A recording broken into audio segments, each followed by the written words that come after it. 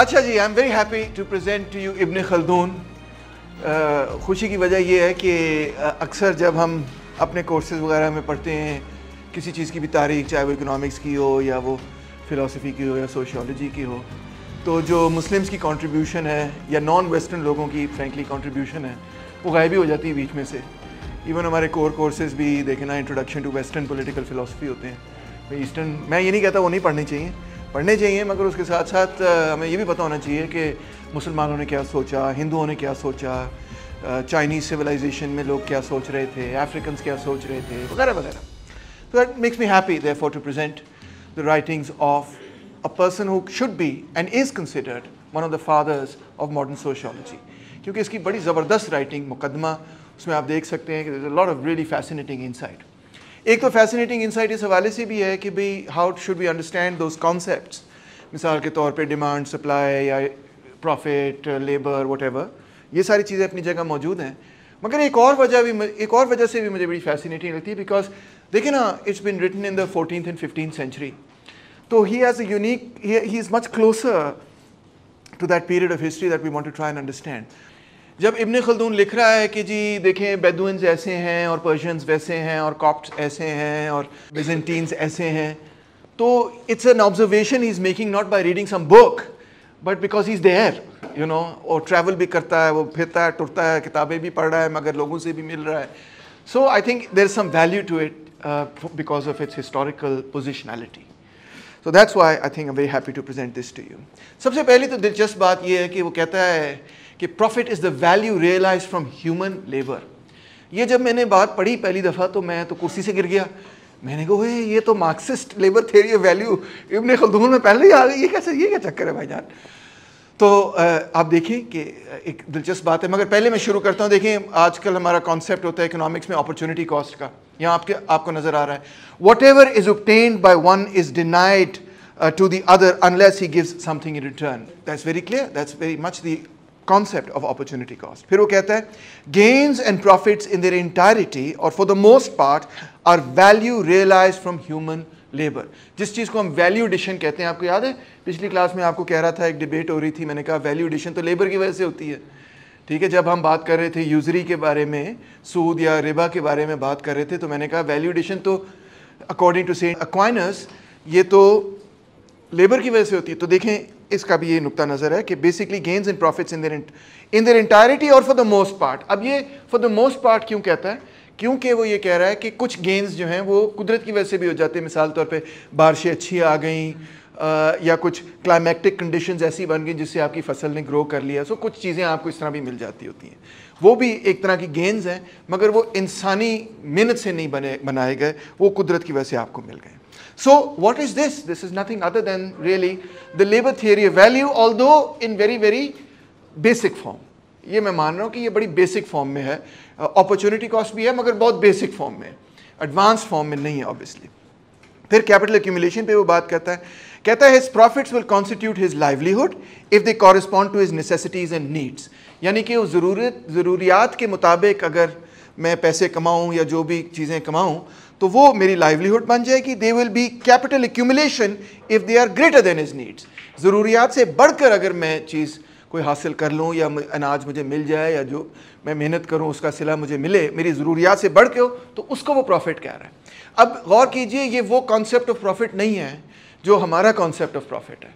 हमारा concept of profit ये कि कॉस्ट होती है आपकी और उसके एक रेवेन्यू होती है, और रेवेन्यू और कॉस्ट के दरमियान जो डिफरेंस है वो आपका प्रॉफिट है। यहाँ पे वो कॉस्ट की बात नहीं कर रहा, यहाँ पे वो आपकी ज़रूरियात की बात कर रहा है। सो इस हवाले से उसका कॉन्सेप्ट ऑफ प्रॉफिट, जो मुनाफे का कॉन्सेप्ट, उर्दू का लफ्ज़ या derive from the Arabic etcetera हम लफ्ज़ इस्तेमाल करते हैं, तो उससे मुराद जो है वो एक गेन है, but gain over and above not just your cost but your needs. So it's a kind of different concept, but nonetheless he thinks कि ऑब्वियसली जितना वो ज़्यादा होगा उतनी आपकी कैपिटल, आपकी वेल्थ एक्यूमुलेट करेगी। Then he draws a distinction between sustenance and profit. Again sustenance वही है कि जितनी मेरी ज़रूरियात हैं वो पूरी हो जाएं तो क्या मेरी सस्टेनेंस पूरी हो गई, और उससे ज़ायद अगर मुझे कुछ मिल गया तो वो मेरा मुनाफा हो गया। Different concept of profit, but nonetheless there. But the important thing nonetheless is कि production here is linked to really labour. Very clearly is pointing out कि जो वैल्यू है, जो मुनाफा है, जो भी इकट्ठा हो रहा है, वो क्या किस चीज़ से पैदा हो रहा है, वो काम से पैदा हो रहा है, लेबर से पैदा हो रहा है। इसी तरह वो लिखता है labour is necessary for civilisation, with the decrease of its civilization the sustenance of a country disappears. कि मेहनत करेंगे तो जो चीज़ भी है वो फल मीठा होता चला जाएगा, सिविलाइजेशंस बनेंगी। मेहनत नहीं करेंगे तो सिविलाइजेशंस तबाह हो जाएंगी, या वाइसी वर्सा, अगर सिविलाइजेशन किसी वजह से तबाह हो जाए, कहत की वजह से या किसी और वजह से, तो उस सिचुएशन में वो जो लेबर की क्राफ्ट वगैरह है वो भी ख़त्म हो जाएगी। सो फिर वो कहता है कि there are various means of making a living. अब ये आप देख सकते हैं कि रूडिमेंट्री फॉर्म में डिवीजन ऑफ लेबर का कॉन्सेप्ट है। एग्रीकल्चर को, क्राफ्ट्स को और कॉमर्स को अलहदा करता है और तीनों को अच्छी तरह डिफाइन भी करता है। फिर वेरी ब्रीफली मनी के बारे में बात करते हैं। कहते हैं minerals, gold and silver are the measure of value for all capital अक्यूमुलेशंस, naturally that is money. In very rudimentary form उसने उसका जिक्र किया। फिर आगे वो कहता है कि सर्वेंट बनना जो है ना, this is very unnatural thing of making a living. There are many ways of making a living as I pointed out previously, ठीक है। And one of the ways to make a living is to be somebody servant, मगर ये बड़ा unnatural है। पहले तो सवाल ये पैदा होता है कि सर्वेंट्स की, मुलाजिमीन की, नौकरों की ज़रूरत क्यों है। बड़े हार्श लफ्ज़ है, नौकर बड़ा बुरा सा लफ्ज़ है, बट बहरहाल ये भी वही लफ्ज़ है जो लोग इस्तेमाल करते आए हैं। ज़रूरत क्यों है? वो कहता है those who live in luxury are to proud to take care of their own personal needs और are unable to do so because they are brought up accustomed to इंडल्जेंसेस and luxury. जो अमीर हो जाते हैं ना, वो खुद रोटी नहीं पका सकते, वो अपने बूट नहीं पॉलिश कर सकते, या अगर कर भी सकते हैं तो उनकी आदतें ऐसी बिगड़ गई हैं कि वो करना नहीं चाहते।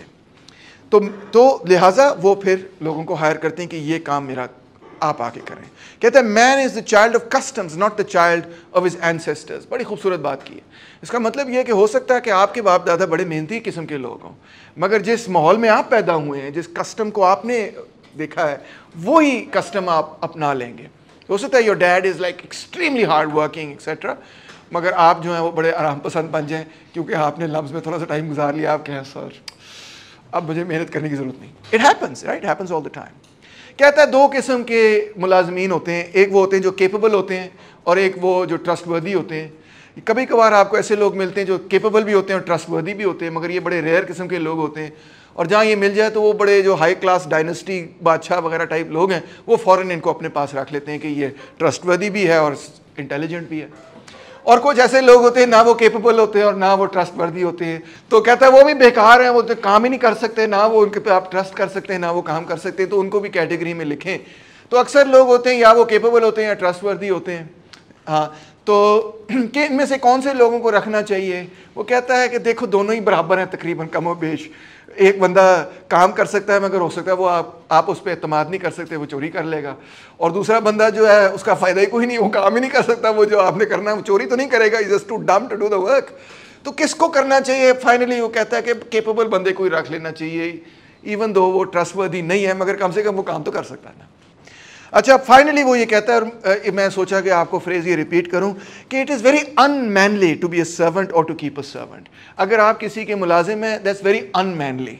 और अगर आपने किसी मुलाजिम रखा है तो कहता है that's very इफेमिनेट and very अनमैनली as well.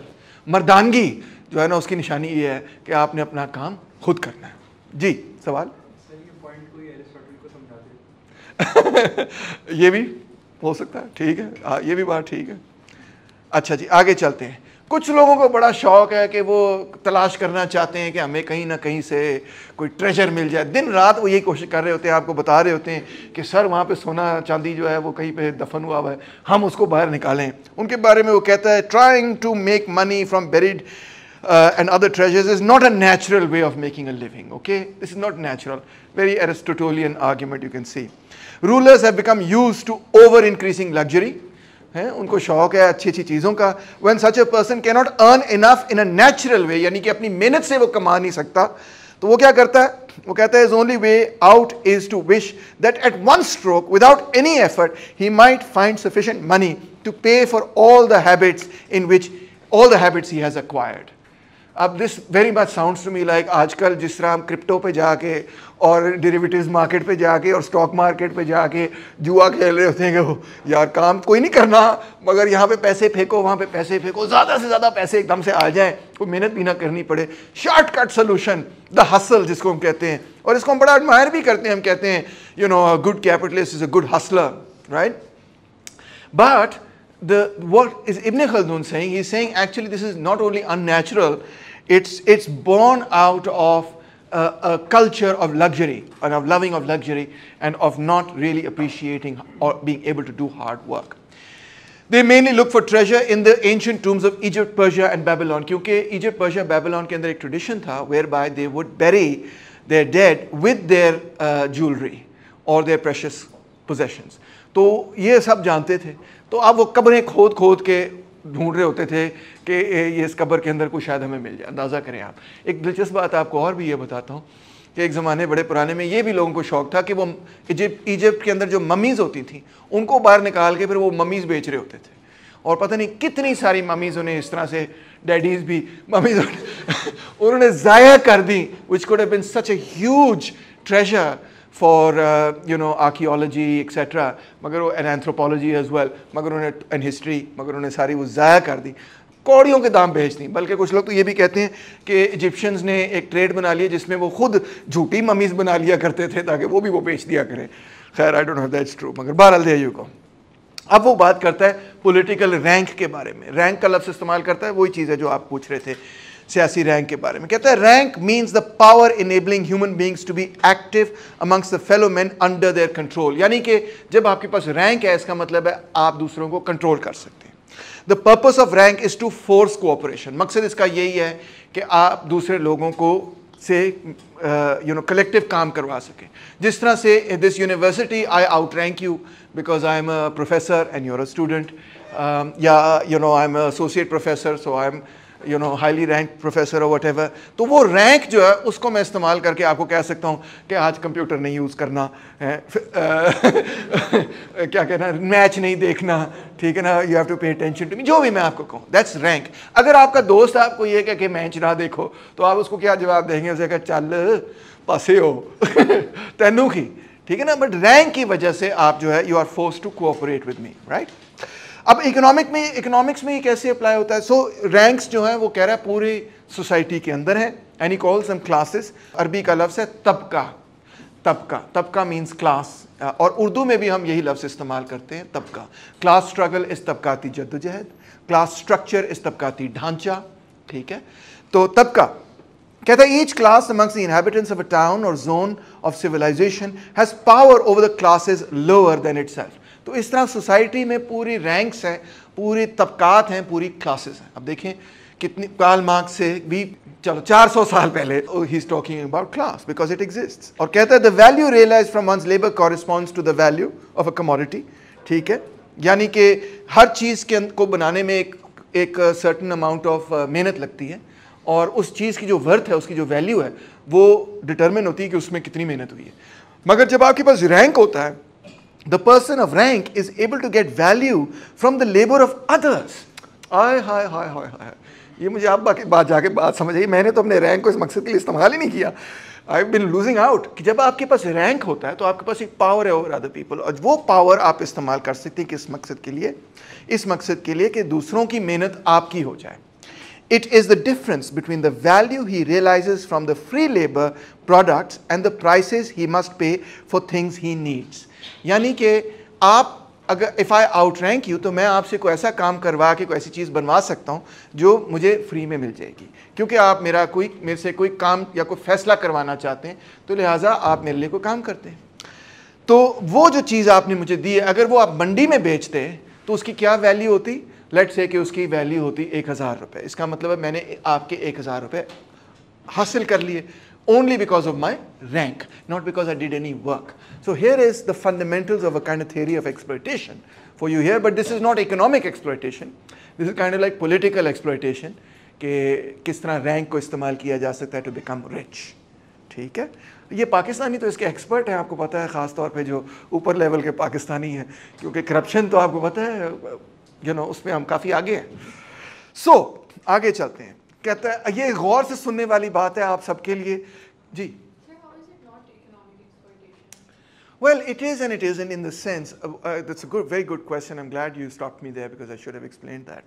It is not in the sense that I'm not using economic means to get money out or to get value out of you. I am using political means. The power I have over you is a political power. It's the power of rank, let's say. So that in that sense, it's not that I'm using economic means to derive that out of you, but I am deriving economic benefit from you.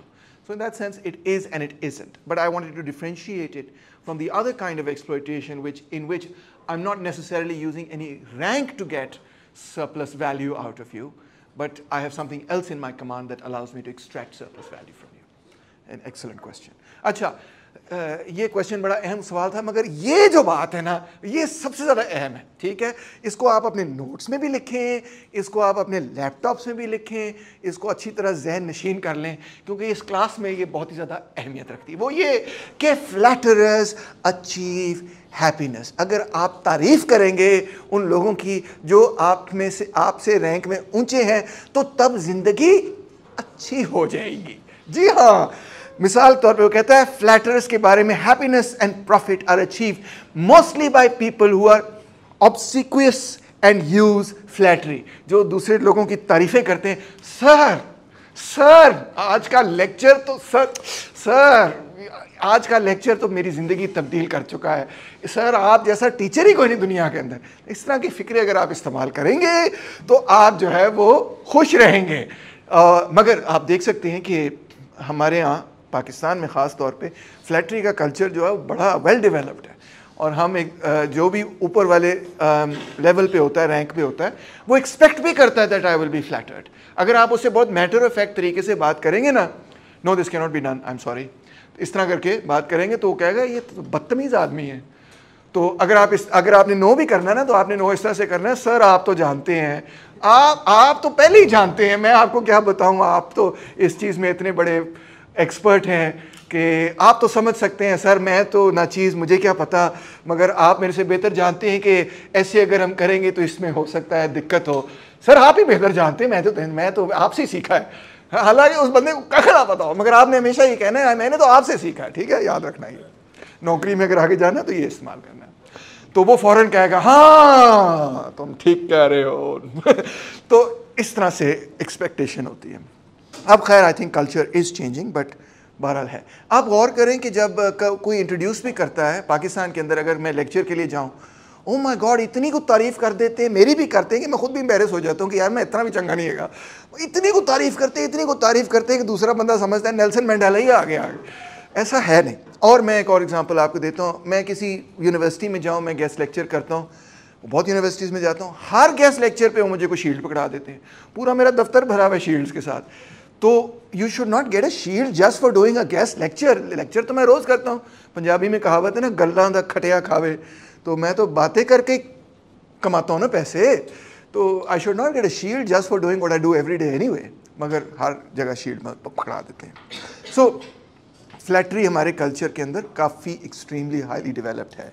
वो देखें इब्ने Khaldun भी ये कह रहा है। मगर कुछ लोग ऐसे हैं, they are to proud to use flattery. वो कहते हैं मैं खुद चैंप हूँ उस चीज़ का, ये क्या, इसको क्या पता। There earnings consequently are restricted to the results of their own labours. May be you are to proud और may be you just don't like that culture, मगर फिर आपको अपनी मेहनत पे खड़ा होना पड़ेगा। और इस केस में they are reduce to poverty and indigenous. आप कभी अमीर नहीं हो सकते, आप कभी ऊपर वाली पोजीशन पे नहीं पहुंच सकते। ऊपर वाली पोजीशन पे पहुंचने के लिए you have to master the art of flattery. ठीक है जी। Arrogance of those with great forefathers. कुछ लोग कहते हैं कि हमारे माई बाप बड़े ज़बरदस्त थे, तो हम भी बड़े ऐसे ही हैं, जिनको गद्दी नशीन टाइप लोग आप कह लें ना। तो वो कहता है but perfection is not passed on by inheritance. ये जीन्स में नहीं आपको मिलेगी, आपको खुद मेहनत करनी पड़ेगी। The new generation of the, अच्छा बाय द वे वो ये नहीं कह रहा कि ये कोई अच्छी बात है, वो ये नहीं कह रहा कि यू नो ऐसे करना चाहिए, मगर वो आपको ये सिर्फ बता रहा है कि दुनियादारी में ऐसे ही होता है, ऐसे ही हो रहा है दुनिया में।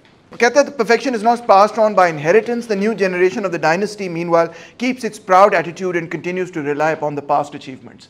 मैं तो कहूँगा यार ये हमारी पूरी सिविलाइजेशन का ही हाल है कि we are living on past achievements. हम कहते हैं मुसलमान एक ज़माने में जो है वो गोल्डन एज होती थी, you know Europeans dark ages में रहते थे, हम वो हैं। भाई आप वो नहीं हैं, ठीक है।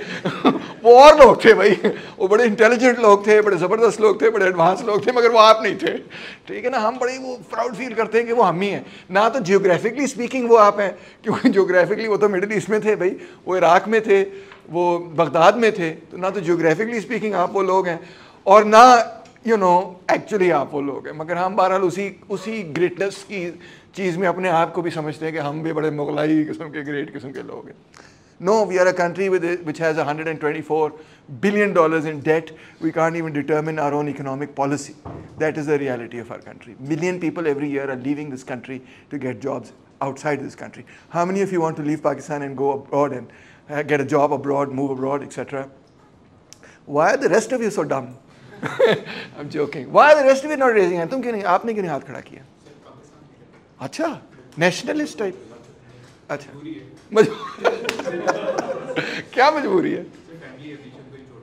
हाँ. Oh my God! OMG! We have an idealist here. तालियां, जबरदस्त. अच्छा जवाब दिया. अच्छा, कोई और भी कुछ? हाँ जी. ये जो सर रैंक्स वगैरह ये सर हमें पाकिस्तान में रह के ही मिलेगी, बाहर जाके नहीं. मुफ्ते है. अच्छा, मैं आपको एक फनी स्टोरी सुनाता हूँ. मेरा एक दोस्त है रज़ा अहमद खान, मेरा बेस्ट फ्रेंड है बचपन से, बड़ी अरसे से. तो मैं भी बाहर था, अमेरिका पढ़ रहा था, फिर वो भी बाहर चला गया, अमेरिका पढ़ रहा था. फिर अमेरिका से पढ़ के मैं वापस आ गया, क्योंकि मैं भी वो मैंने आइडियलिस्ट किस्म की किताब पढ़ ली, जिस तरह ये बंदा कह रहा है कि पाकिस्तान जाएंगे, गरीबों के लिए काम करेंगे. तो बहरहाल मैं भी वापस आ गया. तो उसके बाद मेरा जो दोस्त था, मेरा जो बेस्ट फ्रेंड था, उसने भी कहा मैं भी वापस आ रहा हूँ. अब मुझे पता था कि उसका ये चक्कर तो नहीं है कि you know he doesn't think the same way as I do. मैं कहा यार रज़ा तू क्यों वापस आ गया?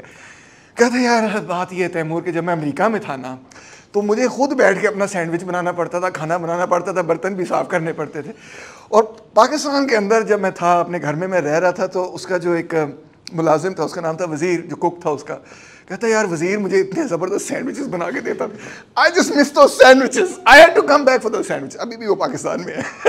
तो ही came back for the sandwiches. I am not joking with you. This is what he said to me. I think he was half joking about it, but khair, there you go. So there can be some good sandwiches for you as well, I think. ठीक है. जी. To caveat this, wouldn't you think if I'm consistently flattering you, that would be a cop-out, right? But this is a different relationship. Now, this is a relationship in which he's giving you work. If now you had a superior, that's when flattery will So work. wouldn't you also feel like if you have a junior, for example, if मैं आपका आर्य बनता हूँ, ठीक है. पूरे दिन यही बोलता रहता हूँ, सर आपकी रिसर्च चार और लोग इतना काम किए वो है ही नहीं. Wouldn't you also? I would get very frustrated. यार बस कर दे please. दफा हो जा. मैं तो ये भी कह दूँ. Because I don't like that. Yeah, so like, wouldn't that be a direct caveat to this entire theory, right? So how does You have, yeah, it would be. देखो ना, if you're going to flatter me, then you have to be more nuanced about it. ठीक है ना? Sir ये बात तो Karl Marx ने भी नहीं लिखी. इस तरह की कोई बात कहें तो शायद मैं खुश हो जाऊँ. No, I'm kidding. Of course, flattery is actually, very deceptive, because you don't. Number one, you don't mean it. ठीक है. Number two, it's very, it's misdirecting you from the actual work, right? You're requiring your ego, an ego massage, rather than actually focusing on the work. And if you require a constant ego massage while you're at work, that means you're not really focusing on the work. You're focusing on yourself rather than on what needs to be done.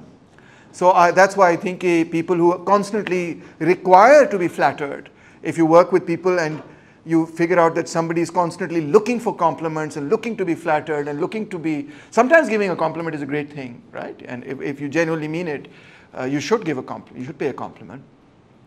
But if somebody is constantly fishing for compliments and fishing for that, that means there's some deep insecurity in them. They have some sense of, they don't have that sense of self-worth, which they want reinforced from you. And in that instance, I think somebody without a strong sense of self-worth, I can really do this work. I don't need to be told all the time that, you're great, etc., etc.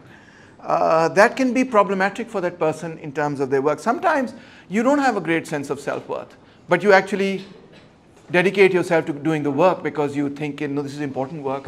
I don't know if I can do it, but I'm going to try really hard, right? So that's also a kind of confidence that you have, that you then develop into yourself.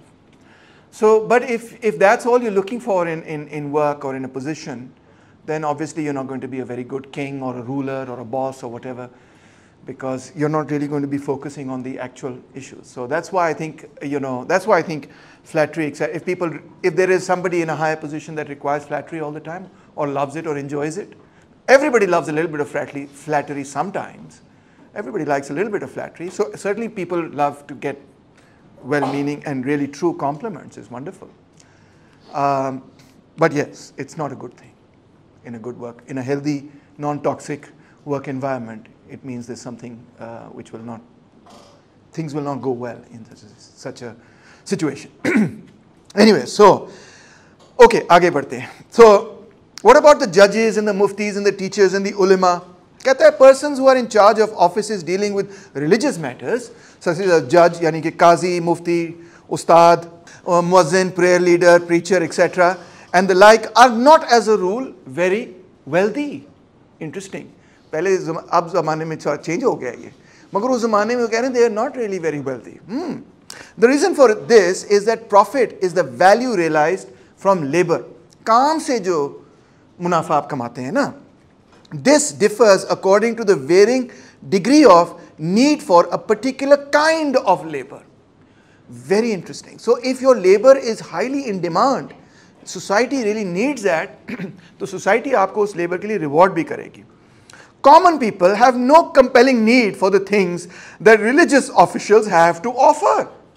आम बंदा जो है कहता है मौलवी साहब चलो जदों शादी होएगी बुला लांगे, जदों बच्चा होएगा बुला लांगे, ठीक है ना, जदों फौतगी होएगी बुला लांगे, अदरवाइज ਅਸੀਂ अपना वाई बीजी कर रहे हैं, सानू की मौलवी साहब की कह रहे हैं तो की नहीं कह रहे. So they don't have that kind of everyday need. So that's why he says that these people are often not necessarily very wealthy.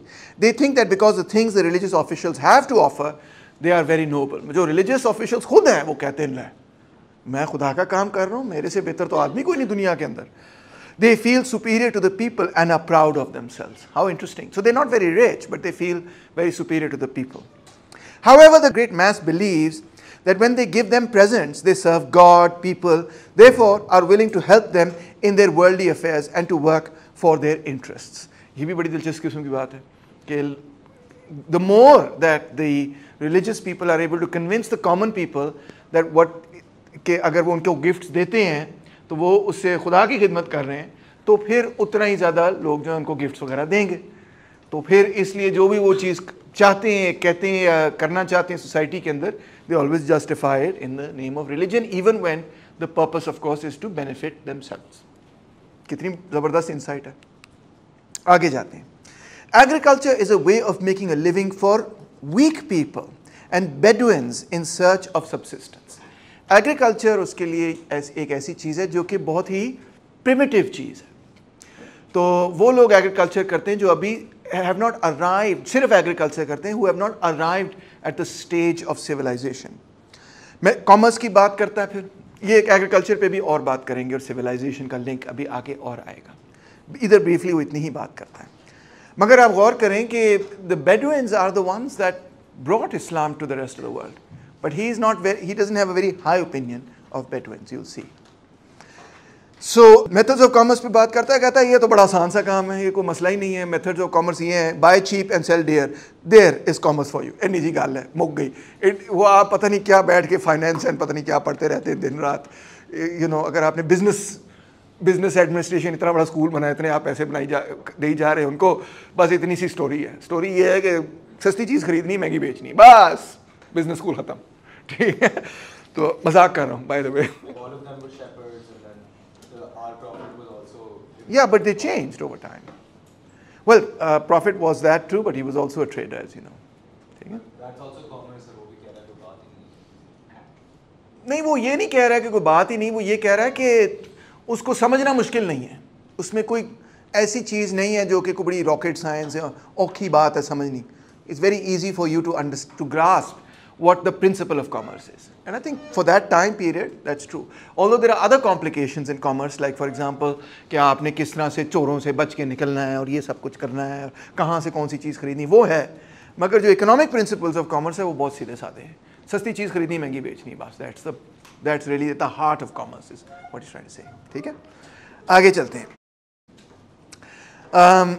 Merchants के बारे में he has a very negative view. सुने आप, कहता है demand, general need make for a large demand for his goods. ठीक है, अगर कोई ऐसी चीज़ आपके पास है जो सबको चाहिए तो उसकी डिमांड बहुत ज़्यादा होगी, तो ये अच्छी चीज़ है. फिर दूसरी बात वो ये कहता है कि मीडियम क्वालिटी गुड्स जो है ना वो सबसे ज़्यादा बिकते हैं. ठीक है, the medium quality of anything is what suits most people. तो इन चीज़ में कॉमर्स करोगे तो फ़ायदा होगा, क्योंकि ज़्यादा से ज़्यादा लोग खरीदेंगे। फिर कहता है रेयर कमोडिटीज़ का भी फ़ायदा हो सकता है, the goods transported will be few and rare, when goods are few and rare their prices go up, so उसमें से भी आप कमा सकते हैं। वॉल्यूम बहुत हाई नहीं होगा, मगर जो चीज़ आप बेचेंगे वो बड़ी महंगी बिकेगी, ठीक है। फिर आखिर में वो कहता है डिस्टेंस से भी फ़र्क पड़ता है, merchandise becomes more valuable when merchants transport it from one country to another. जितना दूर आप ट्रांसपोर्ट करेंगे उतनी चीज़ की वैल्यू बढ़ती चली जाएगी। सो ये चीज़ें शामिल हैं उसके अंदर, मगर प्रिंसिपल वही है जी। पीपल अंडरस्टूड कि तलब और रसद होती है, लोग ख़रीदना चाहते हैं, बेचना चाहते हैं, मगर उस वक़्त किसी ने कोई वो सिजर्स नहीं बनाई थी जो डिमांड एंड सप्लाई की जो कार्टेशियन प्लेन के ऊपर सिजर्स बनाई थी, दैट इज़ वेरी 1920 स्टफ, ठीक है। But of course people understood कि जो बायर है और सेलर हैं वो दो ऑपोजिट्स हैं, और बायर हमेशा जो है वो सस्ती ख़रीदना चाहेगा और सेलर महंगी बेचना चाहेगा। अच्छा, होर्डिंग के बारे में वो कहता है person known to be a hoarder is persecuted by the combined psychic powers of the people whose money he takes away. तो होर्डिंग के वो बहुत सख्त खिलाफ है कि भाई भूख है, फेमिन हो रही है और आपने जो है गंदम सारा अपने पास लुका के रखा हुआ है, तो कहता है ये बड़ी गलत बात है। फिर कहता है continuing low prices are harmful. अगर बहुत अरसे के लिए किसी कमोडिटी की प्राइस डिप्रेस हो जाए तो फिर इसका मतलब है वो ट्रेड ख़त्म हो जाएगा, वो बड़ा नुकसानदेह हो सकता है। मगर सिर्फ एक चीज़ एक्सेप्शन है, कुछ चीज़ें एक्सेप्शन है, कहता है but low prices for grain end of other things that are traded are praised because the need for grain is general and people rich as well as poor are compelled to bye food. तो खाने की कीमत सस्ती रहे तो अच्छा है, मगर बाकी अगर कोई और क्राफ्ट है उसकी कीमत गिर जाए तो वो क्राफ्ट ख़त्म हो सकता है, तबाह हो सकता है। कोई इसमें रॉकेट साइंस नहीं है, कोई इसमें औखी बात नहीं, जो वो बात कह रहा है आप सब भी इस बात को समझ ही सकते हैं ना जी। वो होर्डिंग की बात हो रही है during a period where there could be a famine etcetera for the things that you need, like so for example to hold on to grain because the price is very low and let people starve, he thinks is a very bad thing.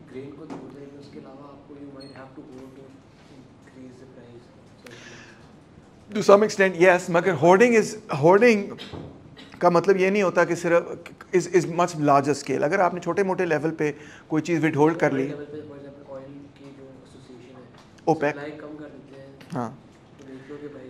हाँ, but hoarding in that period, the word hoarding की जो connotation है ना उसको समझना ज़रूरी। It's not just to tinker a little bit with supply, it is really literally to just completely hold it back and to not give people the opportunity to even buy it.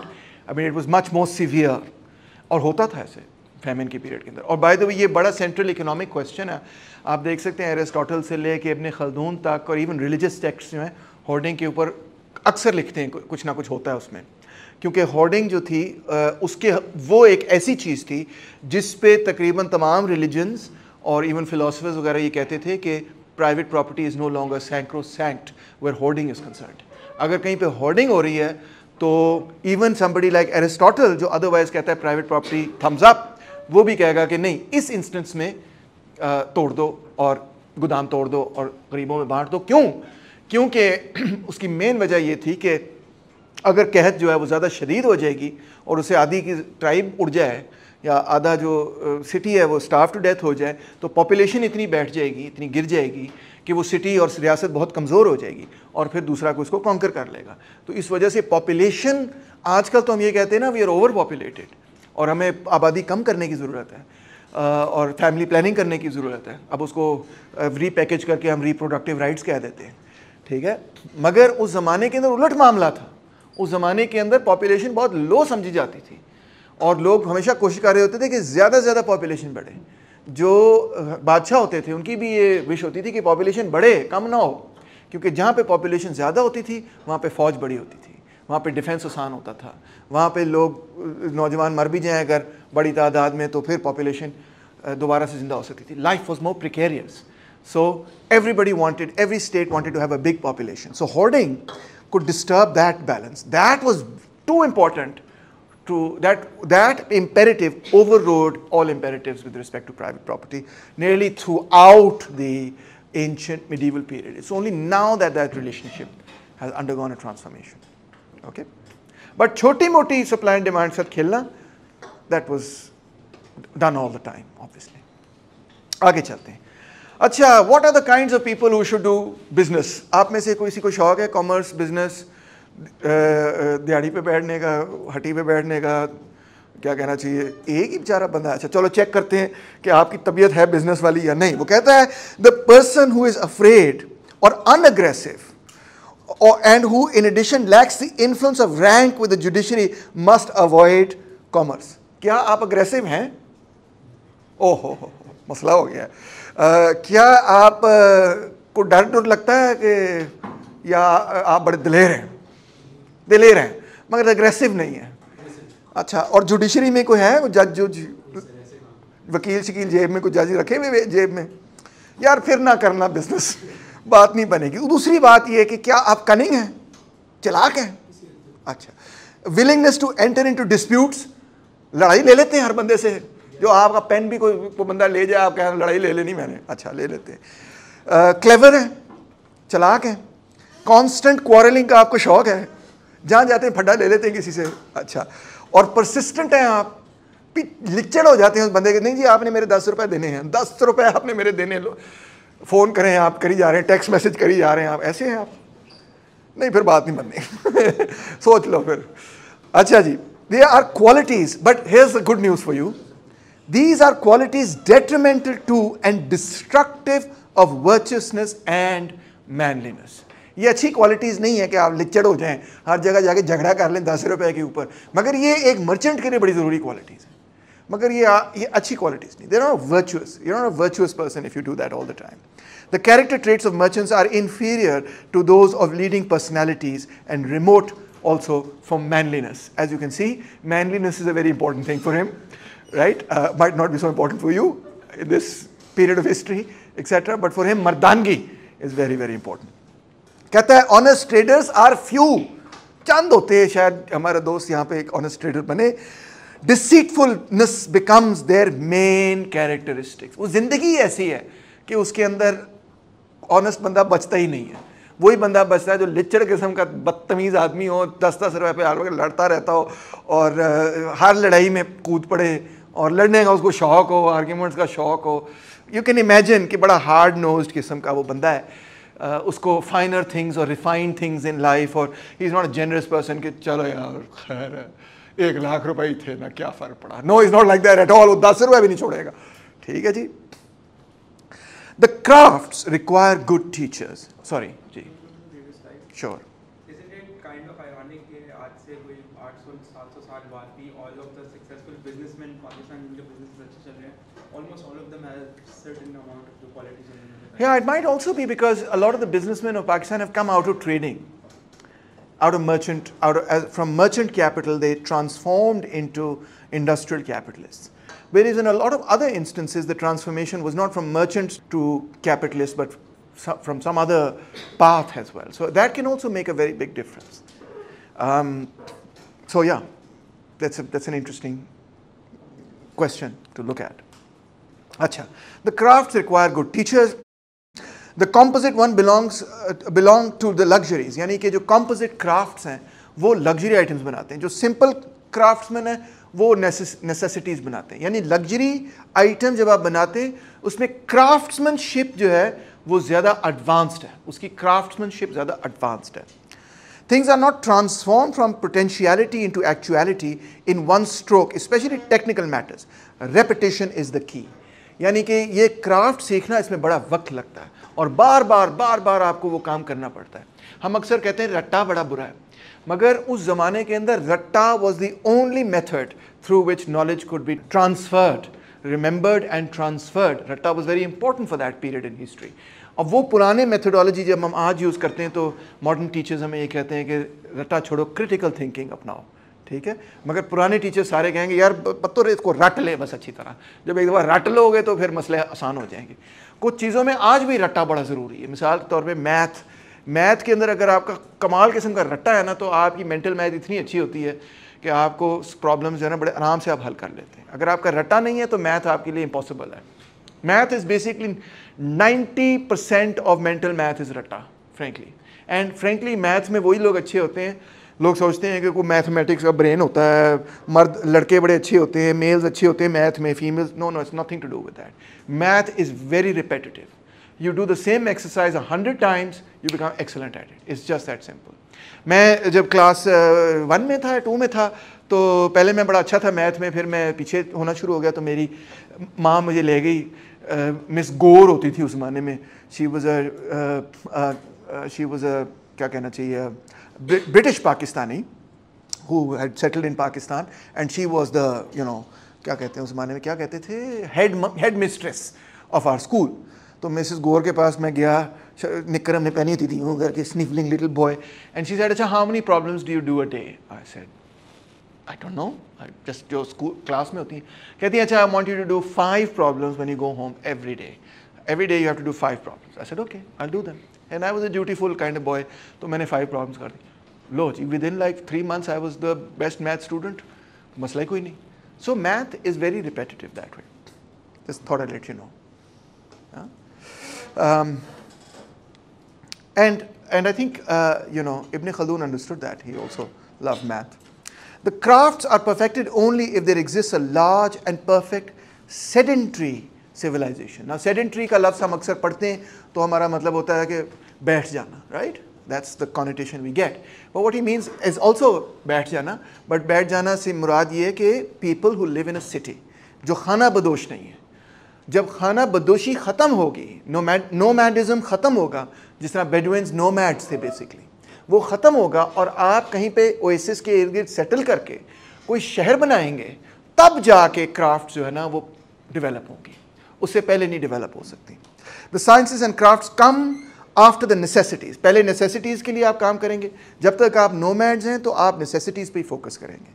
When civilization flourishes and the luxuries are in demand, it includes the refinement and development of the crafts. जब आप settle करेंगे, civilisation बनाएंगे. By the way, आजकल हम civilisation का लफ्ज़ बड़े different तरह से इस्तेमाल करते हैं. हम कहते हैं इज़ वेरी सिविलाइज्ड. हमारा मतलब उससे ये होता है कि ये बड़ा अच्छा आदमी है, बड़ा कल्चर्ड आदमी है वगैरह, right. In this particular instance it means, अगर आप पुरानी राइटिंग जितनी भी पढ़ेंगे तो सिविलाइजेशन से मुराद थी सिटी लाइफ, सेडेंट्री लाइफ, कि शहरों को आबाद करना, इसको कहा जाता था द बिगिनिंग ऑफ सिविलाइजेशन. ठीक है.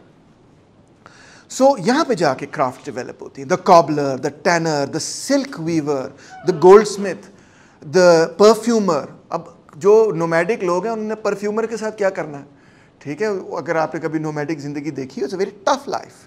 The copper Smith, the bath attendant, the cook, the biscuit baker, the teacher, ये सब चीज़ें जो हैं ये तब डेवलप होती हैं जब शहर डेवलप होते हैं. I think this is a fantastic insight and actually very, very true. A small or Bedouin civilization needs only the simple crafts such as those of the carpenter, the smith, the tailor, the butcher or the weaver. The civilization of the Maghribi cities does not compare with the civilization of Egypt and Cairo. Egypt की जो मिस्र की जो civilisation है वो बहुत advanced है compare to मगरब की सिविलाइजेशन के, क्योंकि मगरब which means basically north Africa etcetera, उसकी सिविलाइजेशन जो है वो बहुत पीछे, क्योंकि वो मेनली डेजर्ट के लोग हैं, वो नोमैड्स हैं, वो खाना बदोश लोग हैं. सो customs become firmly rooted only through much repetition and long duration. वक्त लगता है इन चीज़ों को सीखने में. Civilization had become well established and firmly rooted through their long duration and constant repetition.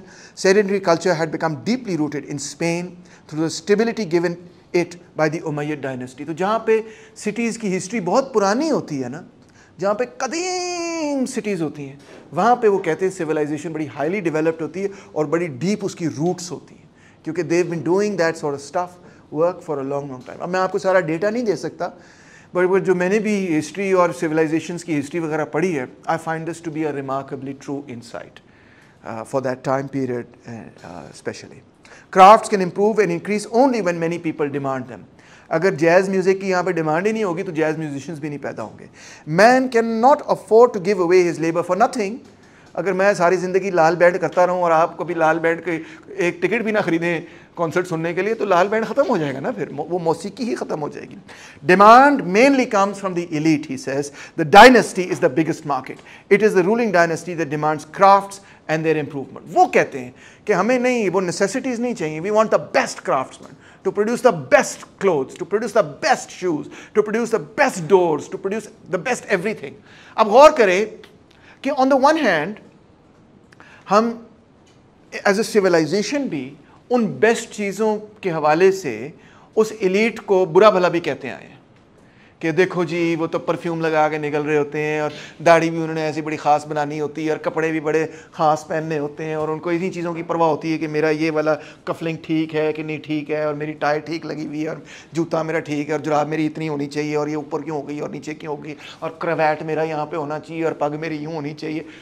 तौबा, मेरे जैसा बंदा कहता है who cares about these things, right? But he is making a very different argument. He is making the argument कि ये चीज़ों को बनाने के लिए, चलो पहनने के लिए आप कहते हैं कि ये क्या कर रहे हो, बस टाइम ज़ाया करी जा रहे हो, you should be rough and tough and manly, which he likes, right? But he is making a very different and interesting argument here. What the argument he is making is कि वो जो dynasty होती है ना, वो जो refined चीज़ों को डिमांड करती है ना, उससे क्या होता है कि वो सिटीज़ के अंदर they create the best crafts people as well. उस क्राफ्ट की डेवलपमेंट होती है। एलीट जब कहती है ना कि this is below the standard, मुझे बेहतर और बेहतर और बेहतर स्टैंडर्ड चाहिए, उसी की वजह से एक्चुअली क्राफ्ट डेवलप होती है। तो अगर किसी मुल्क के अंदर क्राफ्ट बड़ी लोली डेवलप्ड है तो ये भी आप सोच सकते हैं उसके बारे में कि उसकी एलीट जो है उसके भी टेस्ट इतने रिफाइंड नहीं हुए और वो इतनी रिफाइंड चीज़ें डिमांड भी नहीं कर रही कि उसके क्राफ्ट्समैन और डेवलप। दिलचस्प बात है। सो he is not so much interested in the morality of the question of luxuries, that's a separate debate. He is interested in the fact that the luxuries drive the perfection of the crafts, and that is a very key thing in understanding the economy, because craft जैसे जैसे perfect होती है उसमें से नई technologies, उसमें से नए आइडियाज़, उसमें से नई एफिशिएंट तरीका डेवलप होता है प्रोडक्शन का, या बेहतर चीज़ें प्रोड्यूस होती हैं, डेवलप होती हैं। So that is a very important thing to consider. अब देखो मैं एक एग्जांपल आपको देता हूँ, शायद आपको अच्छी लगे। म्यूज़िक की एग्जांपल ले लेते हैं, ठीक है। जो आम फैम म्यूज़िक है जिसको हम पॉपुलर म्यूज़िक कहते हैं, आपने कभी गौर किया होगा, वो बड़ा सिंपल म्यूज़िक होता है जिसको हम फोक म्यूज़िक भी कहते हैं, और वो अक्सर और बेशतर बहुत सिंपल इंस्ट्रूमेंट्स पे बनाया जाता है, बजाया जाता है, और जो इंस्ट्रूमेंट्स होते हैं वो बड़े आसानी से आप बना भी सकते हैं। They are very cheap to make, they are very easy to make, they are not sophisticated instruments at all. मगर जैसे जैसे एलीट डेवलप होती है वो कहती है नहीं, हमें और सोफिस्टिकेटेड किस्म का और मुश्किल किस्म का म्यूज़िक चाहिए, नए इंस्ट्रूमेंट्स चाहिए। तो उसमें से क्या डेवलप होती हैं फिर चीज़ें, नए इंस्ट्रूमेंट्स डेवलप होते हैं, लाइक द ग्रैंड पियानो।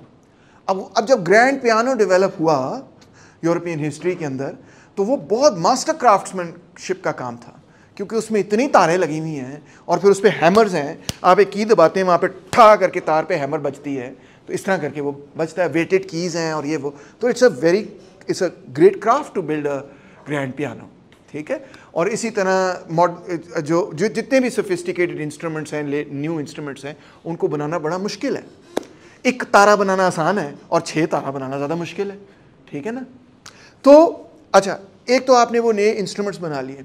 जब आपने वो नए इंस्ट्रूमेंट्स बनाए, जिस तरह जब पियानो वगैरह की डेवलपमेंट हुई, तो उसमें से नए स्केल्स और नए म्यूज़िक की डेवलपमेंट भी हुई, क्योंकि अब आपने ऐसे इंस्ट्रूमेंट्स बनाए जिसमें आप स्केल्स में शिफ्ट मार सकते हैं। ये मैं एक दिलचस्प बात आपको बताता हूँ म्यूज़िक के बारे में, कि एक्चुअली जब जो आज के म्यूज़िकल इंस्ट्रूमेंट्स हैं उनको हम कहते हैं even temperament instruments, okay, even temperament instruments. मगर जो पुराने ज़माने के इंस्ट्रूमेंट्स थे उनको कहते थे just temperament instruments. Just temperament जो है ना, वो एक की में एग्जैक्टली वहाँ पे नोट आता है उसका, जो बिल्कुल हार्मोनिकली दुरुस्त होता है। दोबारा रिपीट करूँगा कि जस्ट टेम्परामेंट के अंदर जब एक नोट बज रहा है और उसके साथ दूसरा नोट बज रहा है, तो वो एग्जैक्टली उसकी फ्रीक्वेंसी जो है इसके मुकाबले में फिफ्थ होगी या हाफ होगी या जो भी होगी, एक एग्जैक्ट इवन नंबर होगी, जिसकी वजह से उसकी हार्मोनिक क्वालिटी डेवलप होती है। जो इवन टेम्परामेंट इंस्ट्रूमेंट है उसमें आप सारी कीज़ की, सारे नोट्स की फ्रीक्वेंसी थोड़ी सी आगे पीछे करते हैं, इस मकसद के लिए कि जब आप एक की से दूसरी की पे जंप करेंगे तो मोर और लेस एवरेज आउट हो जाएगा वो। क्योंकि जस्ट टेम्परामेंट इंस्ट्रूमेंट में जब आप एक की से दूसरी की में जंप करेंगे तो दूसरी की में that instrument will sound terrible. है दिलचस्प बात है। पॉइंट ये है कि उन्होंने पूरा फिर इंस्ट्रूमेंट चेंज किया इस मकसद के लिए कि आप की से जंप करें, हो की से जंप करते जाएं। और इसीलिए मोज़ार्ट, बीथोवन का म्यूज़िक जो है वो इतना वियर्ड सा म्यूज़िक है, एक मिनट वो बड़ा हैप्पी होता है, दूसरे मिनट वो सैड हो जाता है, तीसरे मिनट वो की जंप कर देता है, फिर वो वापस आ जाता है, जिस तरह जैज़ म्यूज़िक होता है, ठीक है। So that's how it all developed. So what is my point? My point is कि ये इलीट ने ड्राइव किया इस प्रोसेस को कि नहीं, हमें और बेहतर इंस्ट्रूमेंट दो, हमें और मुश्किल म्यूजिक सुनाओ, हमें और ग्रैंड किस्म का ऑर्केस्ट्रा बना के दिखाओ। अच्छा 15 लोग इकट्ठे गा रहे हैं, अब हम चाहते हैं कि नहीं 25 लोग गाएं, 25 गा रहे हैं, अच्छा अब हम चाहते हैं 50 गाएं, 50 गा रहे हैं, हम चाहते हैं 150 गाएं। इस तरह करके बड़े बड़े ऑर्केस्ट्राज और कॉम्प्लेक्स पीसेज ऑफ म्यूजिक जिनको फिर लिखना पड़ता है वगैरह, ये सारी चीज़ें इलीट ड्रिवन है ना, दिलचस्प बात। ओके, आगे चलते हैं। The crafts recede from cities that are close to ruin. जो सिटी तबाह हो जाएगी वहाँ क्राफ्ट भी तबाह हो जाएगी। Luxury in the city decreases and it's inhabitants revert to restricting themselves to the necessities. वही बात है कि जहाँ शहर तबाह हो जाएगा, सिविलाइजेशन तबाह होगी, वो क्राफ्ट भी तबाह हो जाएगा। ही डजंट केयर कि एलीट बड़ी खुश रह रही है, ये उसकी परवाह नहीं। उसको परवाह इसकी कि वो जो इंटेलेक्चुअल डेवलपमेंट है ना उसके पीछे, क्राफ्ट के पीछे, उसकी स्किल के पीछे, वो उसको लगता है कि ये बहुत इंपॉर्टेंट चीज़ है और है भी।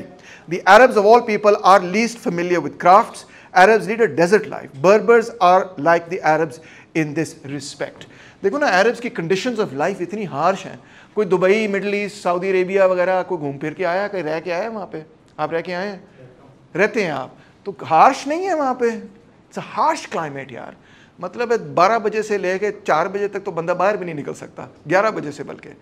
एक दफ़ा मैं भी दुबई गया हूँ, मैं कहा यार ये तो बहुत ज़्यादा गर्मी है यार, मैं घर वापस जा रहा हूँ, ठीक है ना। It's harsh climate. और अब तो चलो शॉपिंग मॉल्स बन गए हैं। This is the climate you are living in, very harsh life. So he says के that's why the desert people were unable to develop a high degree of their crafts. The person who has gained the habit of a particular craft is rarely able afterwards to master another. Habits are qualities of the soul. For example, even a scholar who has acquired the habit of one particular science and masters it, like Taimur Rahman in political economy, masters it completely, will rarely achieve the same mastery of the habit of another science. अब मैं बैठ के physics पढ़ूँ तो थोड़ा सा time लगेगा ना यार, हो जाएगा, कल तक मैं कर लूँगा। बट बात तो वो ठीक कह रहा है ना कि आप एक तरह से सोचना शुरू करते हैं, it's difficult to then master another thing. कुछ लोग कर जाते हैं but it's not easy, it's rare. And if you are a master of many different disciplines and crafts, then you are a remarkable human being. It's difficult to do that. A brief enumeration of the basic crafts: agriculture है, architecture है, tailoring है, carpentry है, weaving है, midwifery है, medicine है, art of writing है, book production है, singing भी है। तो इन सारों के बारे में ब्रीफली वो थोड़ी बात करता है और मैं भी करूँगा। एग्रीकल्चर पे बात करता है, कहता है it is the oldest of all the crafts. It begins when humanity moves out of the caves. Architecture पे कहता है, moves out of the caves, first and the oldest craft of sedentary civilisation. कि सबसे पहले जब आप गारों से बाहर निकलते हैं, आप कोई घर बनाते हैं, तो पहला आर्किटेक्ट वहाँ पे पैदा होता है। और ये यानी कि सिविलाइजेशन की पहली एक किस्म की निशानी है आर्किटेक्चर। बाय द वे, जब आप एंथ्रोपोलॉजी, आर्कियोलॉजी वगैरह पढ़ेंगे तो उसके अंदर भी पुरानी सिविलाइजेशंस को डेट करने का तरीका एक ही होता है, जिसको हम कहते हैं ग्रैंड आर्किटेक्चर। कि does this society or tribe have grand architecture? When does it start to build grand architecture? ये बड़ा important एक benchmark होता है civilization का। Architecture is also needed when rulers and people of a dynasty build large towns and high monuments. Walid bin Abdul Malik asked the Byzantine emperor in Constantinople for workmen skilled in construction, और फिर उन्होंने अपनी grand किस्म की मस्जिदें वगैरह बनाई। यही वजह है कि जो मस्जिदों का डिज़ाइन है वहाँ सीरिया का, और जो कि बाद में कॉपी हुआ, वो बेसिकली क्रिश्चियन से लिया हुआ है। क्रिश्चियन से लेके उसको अमेंड करके जो है मुस्लिम आर्किटेक्चर बना। पर्शिया में जो मॉस्क बनी वो पर्शिया का जो पुराना आर्किटेक्चर है उससे डिराइव्ड है। So everywhere the Muslim architecture also has taken from the previous civilizations and made it part of its own thing. Like the Hagia Sophia, which is in Turkey, was a cathedral before it was a mosque, right? But today when you look at it, you only think of a mosque. But that's the Byzantine style of a cathedral, actually. Fortresses भी बनाते हैं, castles भी बनाते हैं, और यहाँ पे उनको पुलिस की ज़रूरत है, लीवर्स की ज़रूरत है, और यहाँ से फिर इंजीनियरिंग की पहले प्रिंसिपल्स वगैरह डेवलप होते हैं। कारपेंट्री की क्राफ्ट है, कहता है it's very necessary for civilisation. It is used to build elegant types of roofs, doors, chairs, furniture, construction of ships, and it is has a very close link to geometry. I didn't know that. कहता है leading जो Greek जियोमेट्रिशियंस थे including people like Euclid वगैरह, Euclid तो बहुत great mathematician समझा जाता है, ट्रिग्नोमेट्री वगैरह सारी बेसिकली यूक्लिड की बनाई हुई है most of it. Euclidean geometry जो है वो फाउंडेशन रही फॉर 2000 ईयर्स, यूक्लिड से आगे को निकल नहीं सका, इतना बड़ा आदमी है वो। कहता है वो भी तो कारपेंटर था और उसने ज्योमेट्री बनाई इस वजह से थी कि वो सीखना चाहता था कि मैं कारपेंट्री बेहतर कैसे कर सकता हूँ, राइट एंगल ट्रायंगल कैसे निकाल सकता हूँ। मैं आपसे पूछता हूँ, राइट एंगल ट्रायंगल अगर निकालना हो कैसे निकालोगे? अगर मैं आपको कोई प्रोट्रैक्टर टाइप चीज़ ना दूँ कैसे निकालोगे? है ना औखा सवाल। चलो ये घर की असाइनमेंट है, फिगर आउट करके मुझे बताओ कि राइट एंगल ट्रायंगल कैसे, सॉरी राइट एंगल कैसे बनाओगे 90 degrees, how will you know? Because देखो अगर मैंने ये चीज़ बनानी है, मैंने कोई इमारत बनानी है, तो 90 डिग्रीज पे मैं अगर चीज़ लगाऊंगा तो वो पक्की होगी ना। अगर वो थोड़ी सी यूँ होगी तो गिर जाएगी। तो 90 डिग्रीज पे मैंने कंस्ट्रक्ट करना है, बिल्कुल सही। तो कैसे पता चलेगा 90 डिग्रीज कहाँ पे एग्जैक्टली? है ना इंपॉर्टेंट क्वेश्चन।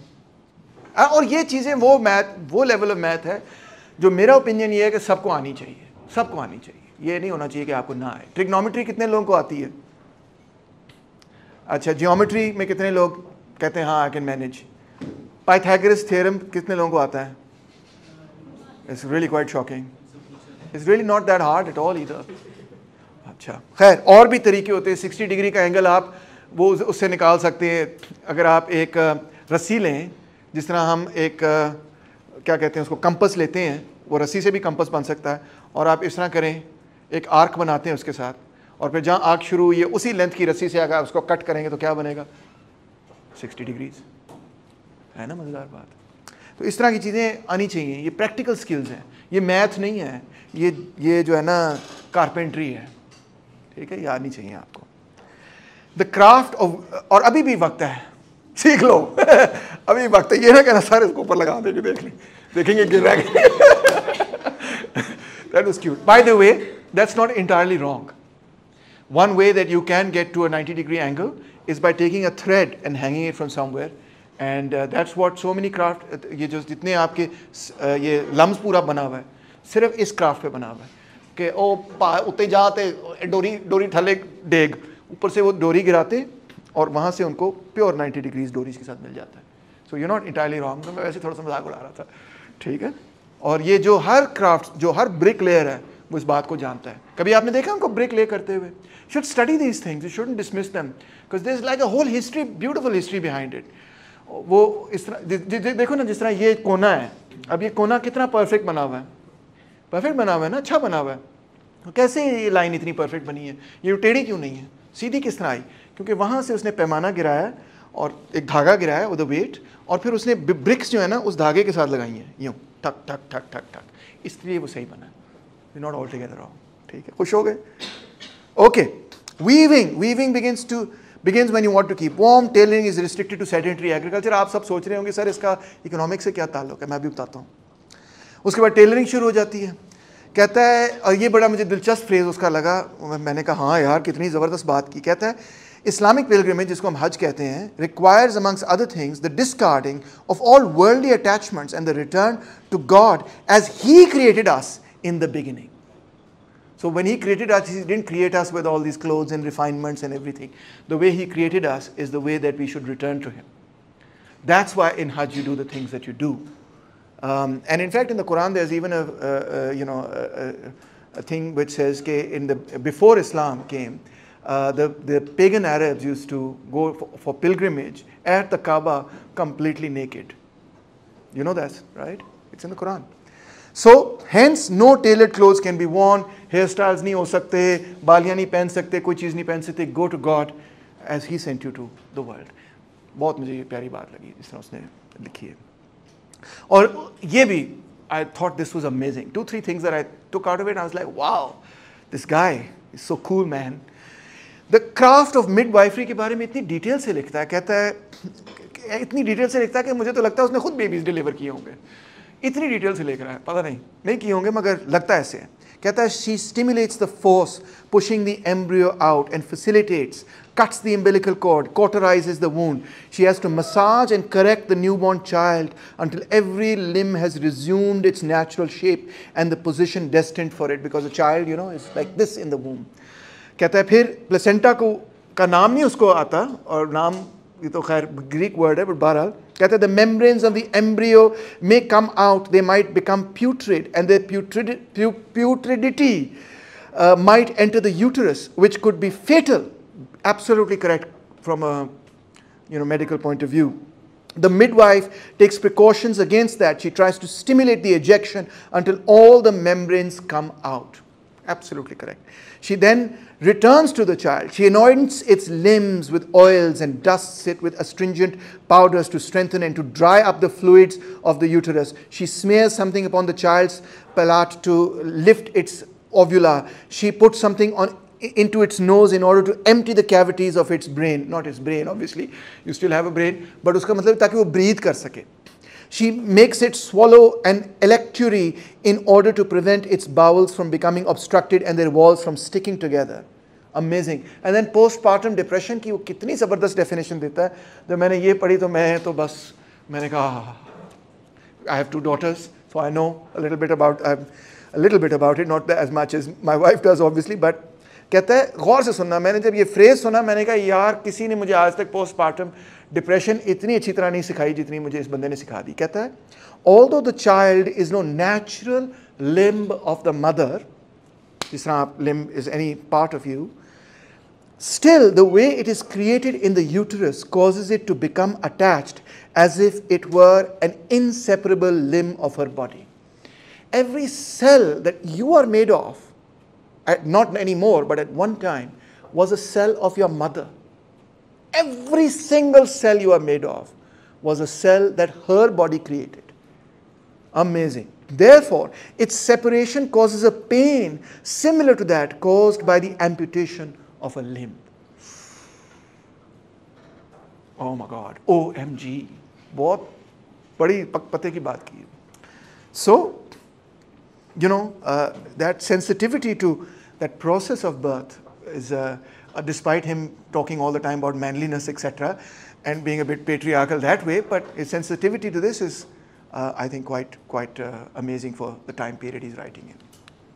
अच्छा, फिर क्या क्राफ्ट ऑफ मेडिसिन के बारे में बात कहता है. ये भी मुझे बड़ी बात पसंद आई. और तलब बात है, आप सब सुने. कहता है the stomach is the home of disease. ज्यादातर डिजीजेस यहां से पैदा होती हैं. उस पीरियड की बात कर रहा है, ठीक है. Dieting is the main medicine, hunger is the greatest medicine. ओए ओए ओए. अब आप गौर करें कि बड़ी लेटेस्ट साइंटिफिक रिसर्च है कि जी जब आप भूखे रहते हैं तो फलाना डीएनए पता नहीं यूं ऐड करके एंजाइम आ जाता है जिससे आपकी बॉडी जो है वो ठीक होनी शुरू हो जाती है. पढ़ा ना आपने, ये सब ने सुना होगा, आजकल सोशल मीडिया पे शेयर हो रहा है. लो जी, उसने 500 साल पहले ये कहा है. कितनी अमेजिंग बात है. In fact data and scientific studies have shown that if you decrease the number of calories that you take, in fact your health actually improves. Overeating, the heart of the stomach boils food. Of course we know it doesn't boil it, there's acid there, but chalo, it creates yellow bile, black bile, phlegm. If you eat too much, the body cannot cope with the greater part of the unassimilated superfluity. The unassimilated nourishment becomes putrid, and that's when you get a fever. His explanation of why you get a fever is because it's trying to dissolve that undissolved food actually. He says heat develops in it and takes its course. This is what fevers in the human body mean. कि वो heat पैदा कर रही है आपकी body in order to eat that food. Because he thinks the food is boiled inside the stomach. Of course, that's not how. But he's right about the heat, about fevers. Fevers are not the bimari. The fever is your body raising its temperature so that it can fight the disease. He's quite right about that. That's bloody brilliant here for 500 years ago, I gotta say. कहता है ये तो हमारे लिए apply होता है. कहता है अर्बन लिविंग इज अनहेल्दी. ये जो लोग रहते हैं ना शहरों में, देखो ये नहीं, वो पहले वो कह रहा था अर्बन लिविंग से ही सारी सिविलाइजेशन डेवलप होती है, मगर वो क्राफ्ट्स तक बात कर रहा है. हेल्थ की जब बात आती है तो कहता है उलट है. Urban living is unhealthy. The incidence of such illness is most frequent among the inhabitants of sedentary areas and cities because they live a life of plenty. उनके पास बहुत ज़्यादा खाने को है. इधर भी कोक पी रहे हैं, उधर भी ब्राउनी खा रहे हैं, इधर भी आइसक्रीम खा रहे हैं, फिर उसके बाद what's another high calorie, high, हाँ, गुलाब जामुन और फिर रसगुल्ले एंड सो ऑन खाई जा रहे this is very very bad, can be very bad for your health. कहता है खाना बहुत ज़्यादा खाते हैं, एक्सरसाइज करते कोई नहीं है, they live a life of plenty, the air in cities becomes corrupt through admixture of putrid vapors because of the great number of superfluities. The inhabitants of cities lack exercise. Inhabitants of the desert, as a rule, eat little and walk a lot, exercise a lot. इसलिए वो healthy होते हैं। गलत तो नहीं कह रहा, ठीक कह रहा है। फिर कहता है calligraphy, the art of writing, is one of the most human crafts, noble crafts. Most Bedouins sadly are illiterate. मगर शहरों में ये develop हुआ। Bedouin doesn't mean Arab. Bedouin means rural Arab. Nomadic Arab. So there are Arabs who are literate, but they are very few in number. The crafts of the book of production, Al-Fadl bin Yahya suggested the manufacture of paper. This is around the 9th century, I think. How the Arabs then took paper from the Chinese, etc. And then they became the big, big developers of all of this. Hi, singing and music, my favorite. कहता है, one gets pleasure from things in harmony. Poetry gives pleasure in the form of harmonies, harmonious in the form of lines. Poetry जो है उसका एक pattern है, एक perfection है. All thinking beings love to commingle, I think, with something in which they observe perfection in order to become one with it. हमें perfection अच्छी लगती है. कोई चीज़ विंगी हो हमें अच्छी नहीं लगती, कोई चीज़ टेढ़ी हो हमें अच्छी नहीं लगती, हम चाहते हैं वो सीधी हो जाए. जब चीज़ें aligned होती हैं हमें अच्छी लगती हैं. Sounds also have certain qualities. Harmony between them is what gives them beauty. Harmony may also result from composition. He's absolutely right. अगर मैं दो notes बजाऊं जो कि एक दूसरे के intervals बराबर नहीं हैं whole numbers में, तो वो discordant feel होते हैं. And that's how you basically build music, by making tension and resolving it. तो कहता है singing originates in a civilization when it becomes abundant and people ज़्यादा हो जाते हैं, वहाँ पे civilization जब develop होती है वहाँ music singing develop होती है. It is in demand only by those who are free from all other worries and seek various ways of having pleasure. Persian rulers felt a great concern for musicians. So Arabs originally had only poetry. They made poetry the archive of their history, their wisdom and their nobility, and the touchstone of their natural gift for expressing themselves correctly. Camel drivers sang when they drove their camels, and young men sang when they were alone. For Arabs at first, music was avoided to some degree. Then luxury and prosperity came to them. The singers now left the Persians and Byzantines and came to the Arabs. In the days of the Abbasids, singing reached its perfection. The craft of singing is the last of the crafts attained to civilization because it constitutes the last development towards luxury with regard to no occupation in particular save that of leisure and gaiety. इसका कोई मकसद नहीं सिवाय इसके कि आप इसको enjoy करें. इसकी कोई और practical काम नहीं है इसका, सिर्फ enjoyment. तो वो enjoyment सिर्फ वही लोग कर सकते हैं जो एक certain level of civilization achieve कर चुके हैं. इसीलिए singing, music is kind of for him the highest craft of and kind of like a symbol of achieving civilization. It also is the first to disappear from a given civilization when it disintegrates and retrogresses. मैं सोचता हूँ कभी कभार अफगानिस्तान के अंदर तालिबान ने कहा है no singing, no dancing, no music, तो उसकी वजह यही है कि वो retrogression की तरफ जा रही है. वो जो high things of high civilization, city life की चीज़ें हैं, वो कहते हैं हमने ये नहीं करनी, हम rural लोग हैं और हमने यही चीज़ें करनी जो bare necessities of life है. That is our civilization. तो मौसीकी की ये बात होगी बड़ी खूबसूरत. उसके बाद वो कहता है crafts like writing or calculation, math. कहता है ये भी बड़ी ज़रूरी crafts हैं. The habit of the crafts provide intelligence and the development of scientific disciplines. Thus an increase in intelligence results from them. And I think this is very important to Ibne Khaldun. कि intelligence कैसे एक society की, सिर्फ एक individual की नहीं, एक पूरी civilization की भी intelligence है, वो कैसे develop होती है. कहता है calculations lead to the development of deductive reasoning. जब आप math करते हैं आपका logic strong होता है, आपकी deductive reasoning strong होती है. So writing, reading, doing math, etc. These are the core principles that develop your brain to do those relatively more advanced functions. जो हो सकता है आपने मैथ ना इस्तेमाल करनी हो, लोग कहते हैं सर कैलकुलस पढ़ने की ज़रूरत है, मैं तो इस्तेमाल नहीं कभी करनी. बात ये नहीं है, बात ये है कैलकुलस एक किस्म की ब्रेन एक्सरसाइज है. जब आप वो एक्सरसाइज करते हैं आपका ब्रेन जो है वो डेवलप करता है, जब वो डेवलप करता है उसकी वजह से आप बहुत सारे और काम कर सकते हैं जो डायरेक्टली कैलकुलस से ताल्लुक नहीं रखते होंगे, मगर क्योंकि आपके ब्रेन में ये एबिलिटी आ गई to do those kind of complex, understand those kind of complex relationships, that is how intelligence really develops. आगे, okay, now this is the most important section of the thing. अब देखो, दो तीन चीज़ें आपके जहन में डालना चाहता हूँ. पहली बात तो ये कि very early on you see कि जितने भी राइटर्स हैं वो इस चीज़ पर बार बार एम्फसाइज कर रहे हैं कि कोई भी सिविलाइजेशन, कोई भी मुल्क, कोई भी सोसाइटी, कोई भी ट्राइब जो डेवलप होती है वो अपने लेबर की बुनियाद पर डेवलप होती है. The centrality of labour to the development of civilisation. Ibn Khaldun भी ये बात कर रहा है और बहुत सारे लोग ये बात कर रहे हैं. और इकोनॉमिस्ट, आप गौर करें, इसको एक सब्सिडरी क्वेश्चन बना देते हैं, जबकि इब्ने खल्दून इसको एक सेंट्रल क्वेश्चन के तौर पे देख रहा है. आप गौर करें कि जितनी क्राफ्ट्स के बारे में उसने बात की, उसमें हर जगह वो क्या चीज़ एम्फसाइज कर रहा है कि लेबर करने से और उसको और बेहतर करते जाने से पूरी सिविलाइजेशंस डेवलप हो रही हैं. और वैल्यू जो है किसी चीज़ की, जो वर्थ है, उसकी जो कदर है, वो बेसिकली इसी चीज़ से आप गेज कर सकते हैं कि उस पर कैसा लेबर लगा हुआ है, कितना लेबर लगा हुआ है, अच्छा लेबर लगा हुआ है, बुरा, क्वालिटी ऑफ लेबर क्या है, quantity and quality of labour क्या है, कितनी मेहनत से वो बनी हुई चीज़ है. इसी से उसकी वैल्यू जो है डिटरमिन हो रही है. सिविलाइजेशंस की अपनी वैल्यू भी इसी से डिटरमिन हो रही है. So labour is very central to his entire understanding of economics really. Second, labour जैसे जैसे डेवलप होता है उसमें डिवीजन होती जाती है, स्पेशलाइजेशन होती चली जाती है. कि पहले एक क्राफ्ट्समैन है तो वो वुड से भी काम कर रहा है, वो आयरन से भी काम कर रहा है, वो ब्रॉन्ज से भी काम कर रहा है. अब आहिस्ता आहिस्ता उसमें स्पेशलाइजेशन होगी. जो ब्रॉन्ज वर्कर है वो सिर्फ ब्रॉन्ज से काम करेगा, जो वुड वर्कर है वो कारपेंटर बनेगा, जो मेटल वर्कर है वो कोई आयरन मॉन्गर वगैरह जो भी और बनेगा. उसमें स्पेशलाइजेशन होती चली जाएगी. इस स्पेशलाइजेशन को हम कहते हैं division of labour.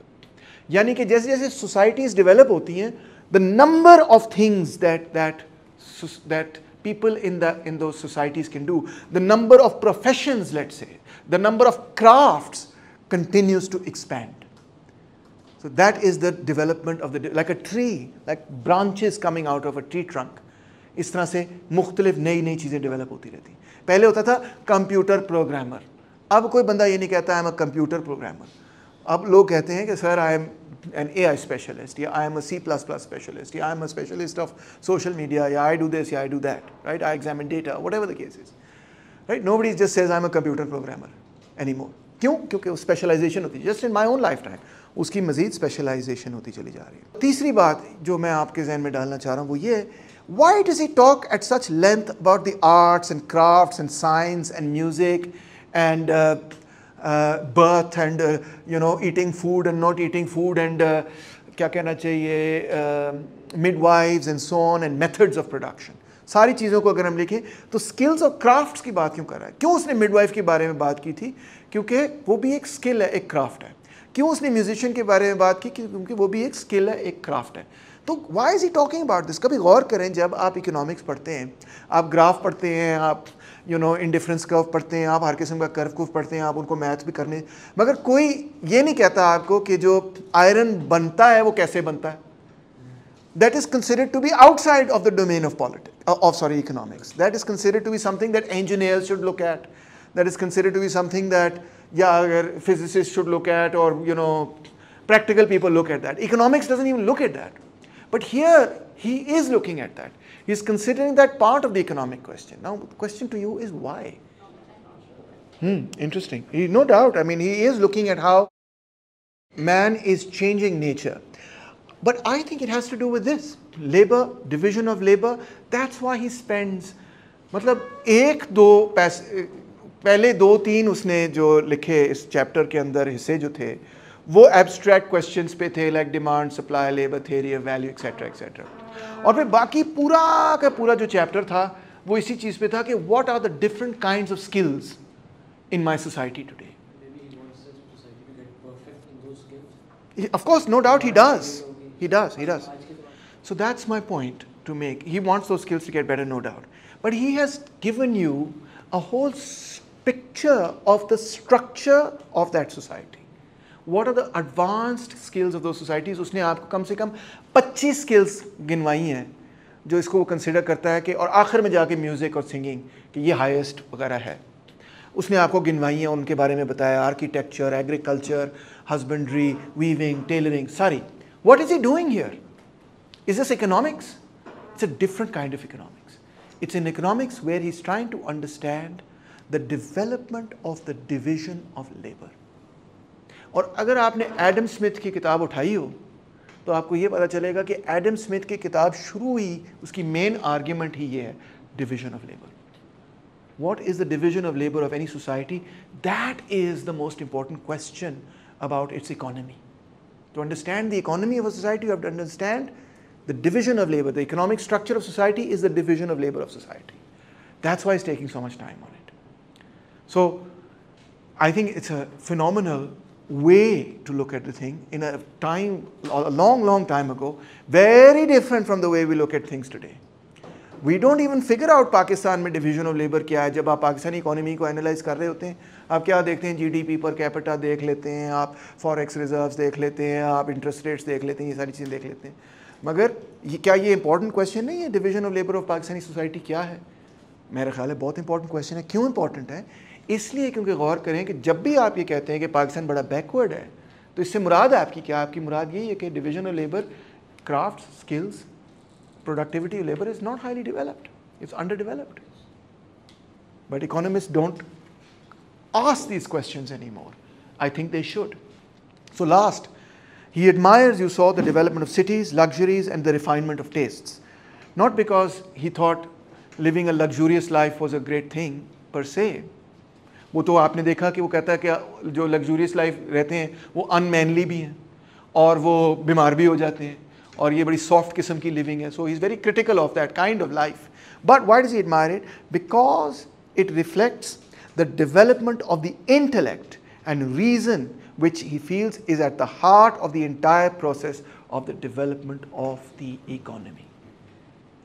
He is thinking of the development of the economy as the development of the intellect. I think that's amazing.